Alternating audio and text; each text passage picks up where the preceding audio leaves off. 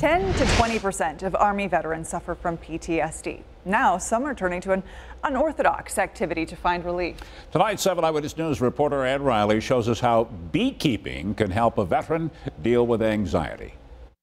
I can tell you from firsthand knowledge that the more I tried to be normal, the harder it was for me and the worse I got. Post-traumatic stress disorder and anxiety issues can be debilitating for veterans, especially those who saw combat.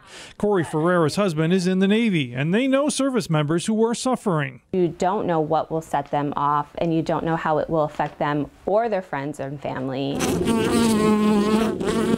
But believe it or not, the VA and veteran groups are now looking at how beekeeping can help veterans deal with anxiety. So we wanted to be involved with helping them get that program off the ground because we know how therapeutic it can be. Masterson's Garden Center in East Aurora is a major seller of beekeeping supplies. It is working with a program called Helmets to Hives to help veterans with PTSD learn the basics of being a beekeeper. Several of our beekeepers, our hobbyist beekeepers, volunteer there to help with the program as well. Working with a bunch of stinging insects might seem scary, but it actually forces veterans to concentrate on the bees, and it helps block out traumatic memories. You're working with a potentially scary situation, you're overcoming that, and so you walk away feeling good about what you've done, and you've put aside all of the other stuff. Former Marine Glenn DeTilio believes strongly in the power of nature. DeTilio is now trying to raise money to build a Veterans Greenhouse and Nature Retreat Center on Zimmerman Street in North Tonawanda. It's kind of like a reversed